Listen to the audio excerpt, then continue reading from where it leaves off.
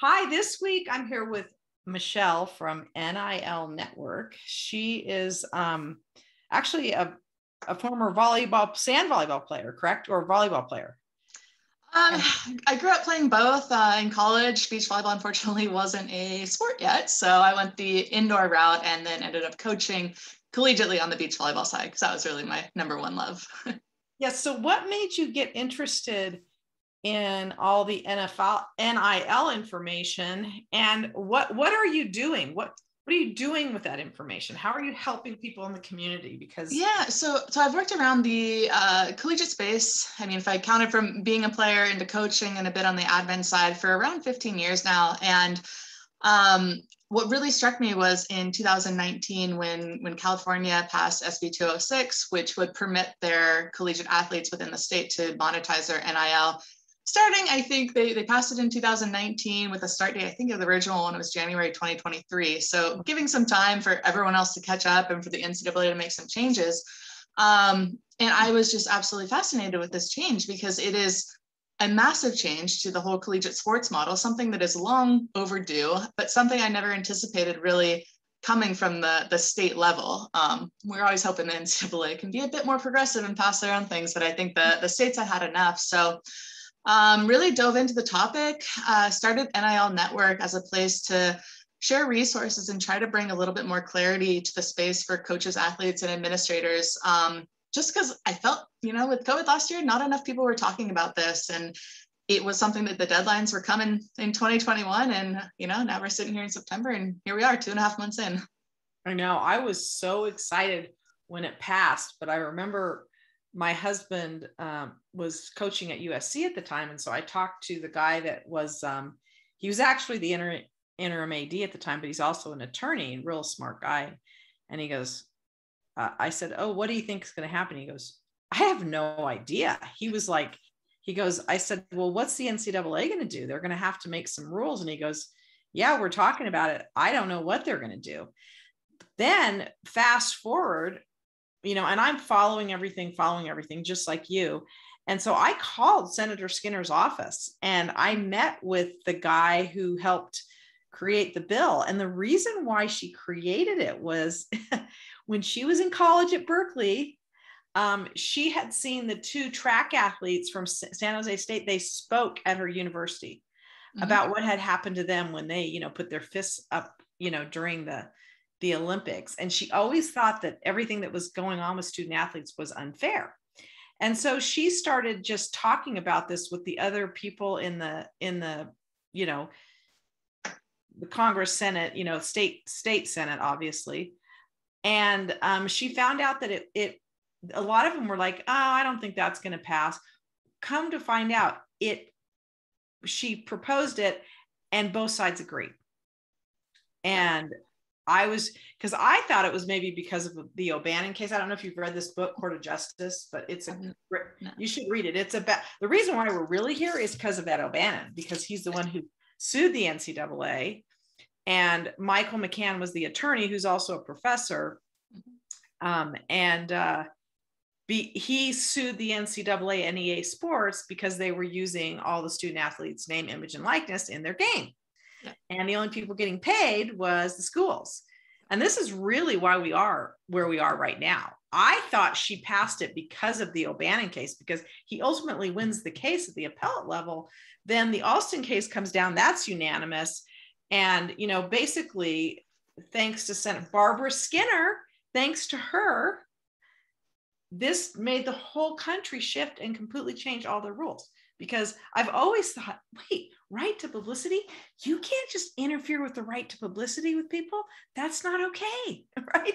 That's completely violates the Constitution.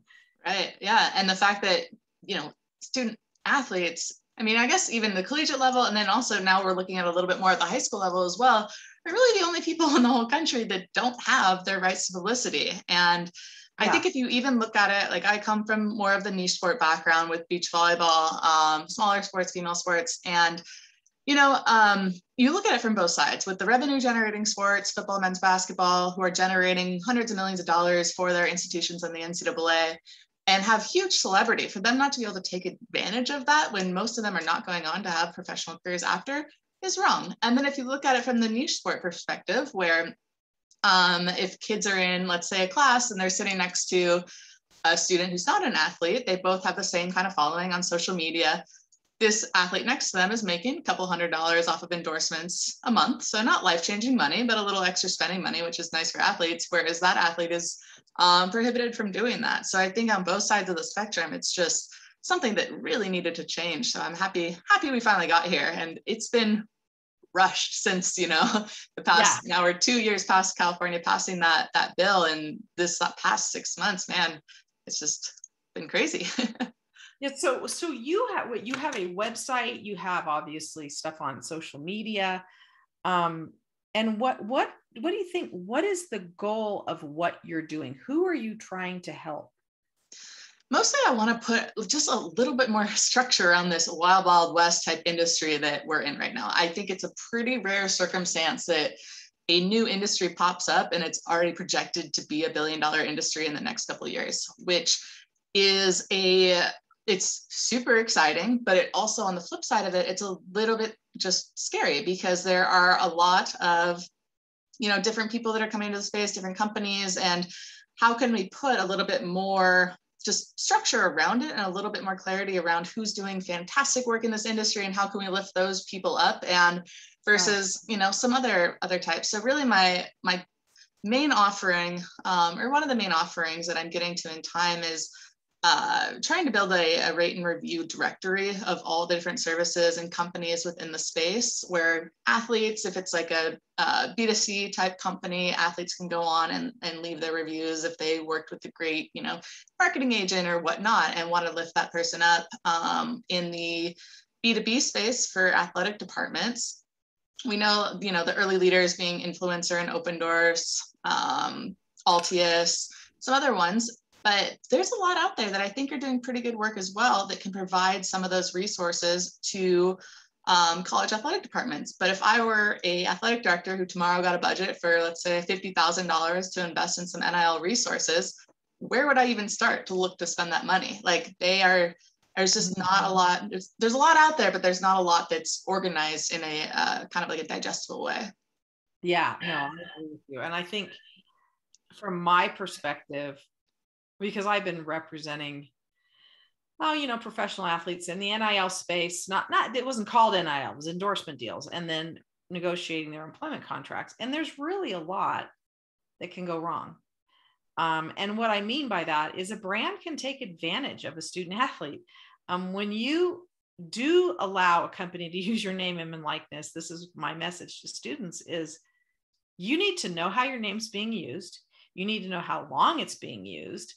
And you need to have an attorney look over the words in the deal, because as you and I know, in studying some of the deals have not been very fair to student athletes. We talked about the one gaming deal where they were basically the student athletes who signed up for very little money had given away everything to this gaming company, like for the rest of their life. Yeah.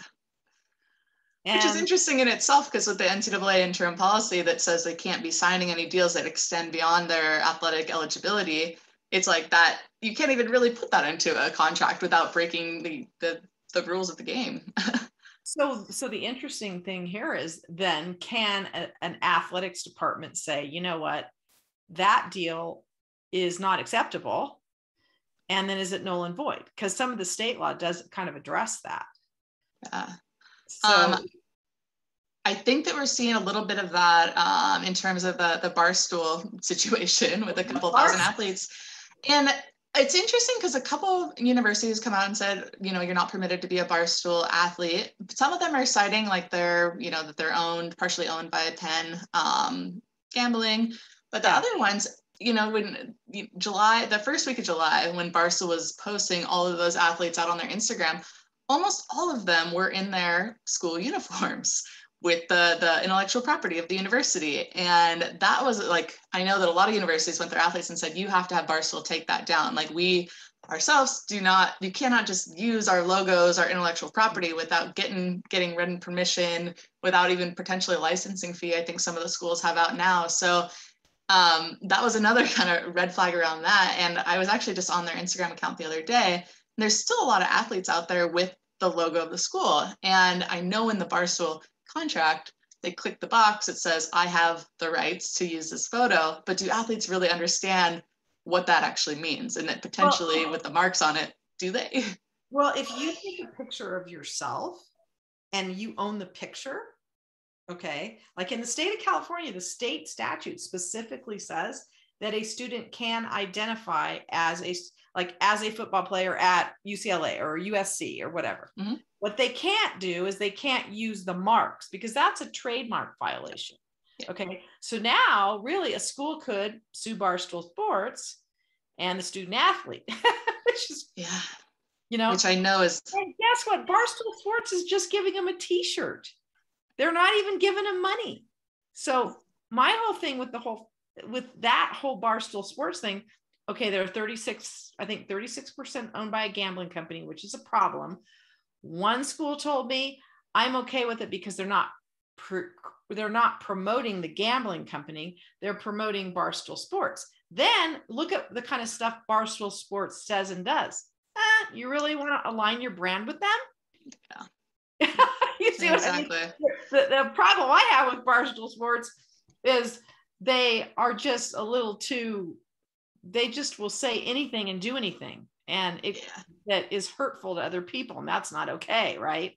Yeah. And that's exactly like a university's worst nightmare, essentially, is like this brand that they've built, their logo, the prestige of a university going back, to whatever time. And then all of a sudden they have this association through one of their athletes with a company that doesn't stand for those same kind of values.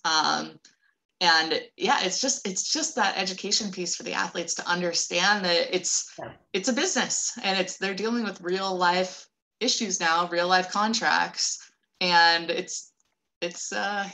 don't know. Which is why they need an attorney. Hello. That's why I'm like, no, you need, because this is what's really odd.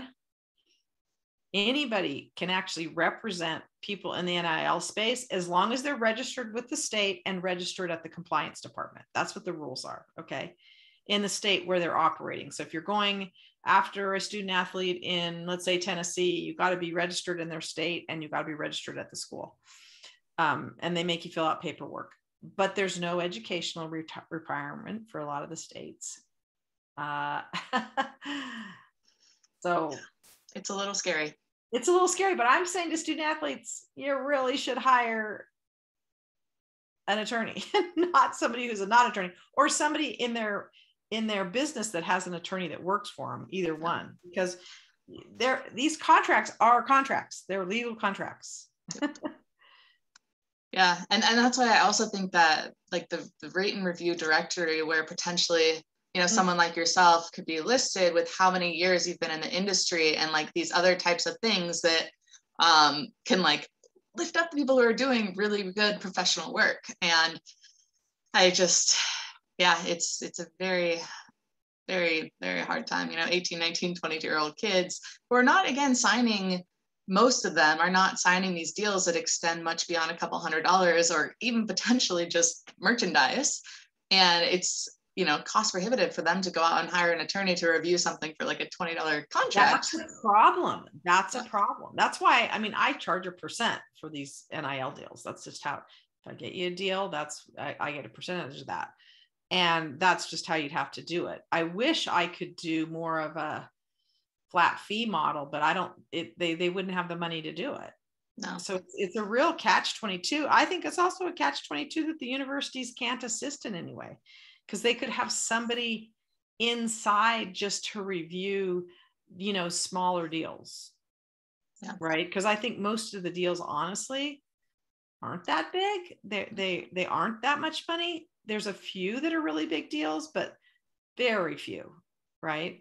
Like you heard about the quarterback at, Ohio State, who hadn't even snapped a ball yet, got a really big deal. Right. Yeah. And I think those guys are going to be fine. They're going to build out, they're going to have their team around them and plenty of people who are going to help them in all aspects. It's really the other, let's see, there's about 500,000 NCAA athletes. So the other 480,000. So I really think women are going to do well in this space. I think volleyball is such a great sport because people really love sand volleyball. Yeah. It's a big sport and it's international. Yep. I Yeah, mean, and especially, I mean, it's kind of good timing coming off of the Olympic year, even if the Olympics were delayed by a year. And from the volleyball side, winning the gold medal in women's beach volleyball, women's indoor, and women's sitting volleyball, I think only lifts kind of the visibility of the sport moving forward. And that's typically where we see the spikes in popularity of volleyball are always after the Olympic year. And that's when a lot of the brands that want to get involved with volleyball players. So even coming off of Opendorse's, I think 2-year statistics in volleyball was behind football. Football is, still leading the way. I think they're about 70 or 80% of the deals signed, but volleyball was second with about 10%, and then followed by men's basketball. So happy to see that as a volleyball athlete. Yeah, I guess that is great. What position did you play in volleyball? Libero. Ah, gotcha. I was a setter. Oh, nice. I didn't play in college, but I loved being the setter. Yeah, you always got to touch the ball, right? Yep. Is there anything else like what are your social handles where somebody can follow all of the stuff you have going on and the resources? Yeah. I am primarily active on Instagram, and so that's just at NIL Network. I have a Twitter account, to be honest, so I am not much into Twitter. I'm getting a little bit more, as I understand that's where a majority of college sports conversations are taking place. So yeah, on Instagram and Twitter, it's just at NIL Network, and my website is nilnetwork.com. I have a newsletter I send out once a month. It's just kind of the trends report of the month, everything to be aware of, and then moving kind of forward predictions for where we're going. So that's a good one as well. Oh, so how does somebody get your newsletter? We can put that in the show notes too of the podcast.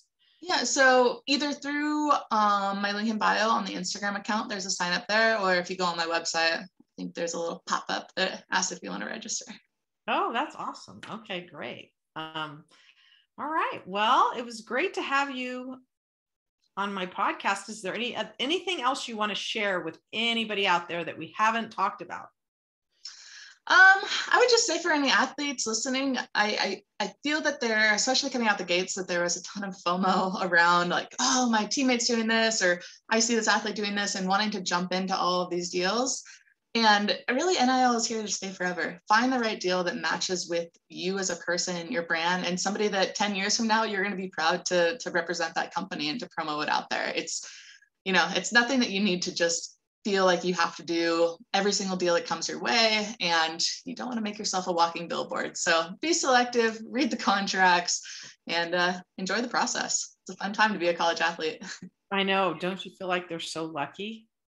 I do, yeah. But it's also adding another thing to their, already just so busy plate of being a full-time student, being a full-time athlete. And now, especially I think on the female athlete side, they're a little weary to jump into it because they're like, I don't know what this is going to look like in terms of my time management and whatnot. So, I mean, you have to be careful. And I know there have been student athletes that, in talking to some athletic administrators, where they did take on too many brands.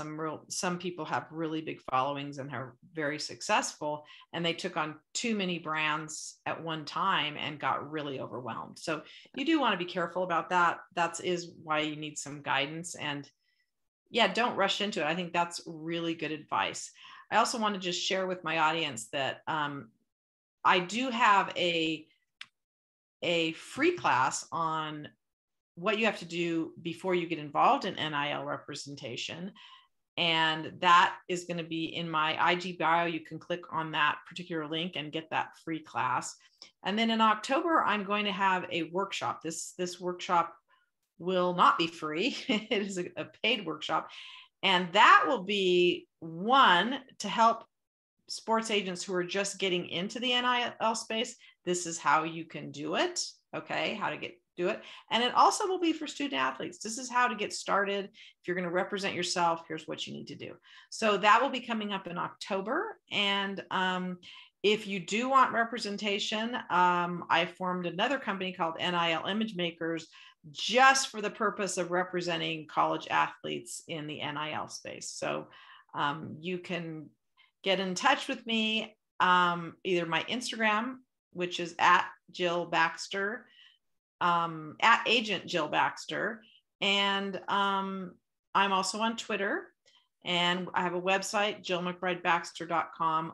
We also have handles under NIL Image Makers, but I think we have a lot more information on the other Instagram and Twitter handles. So anyways, get a hold of me if you're wanting to get into representing athletes in the NIL space, or if you're an athlete just wondering, what should I do?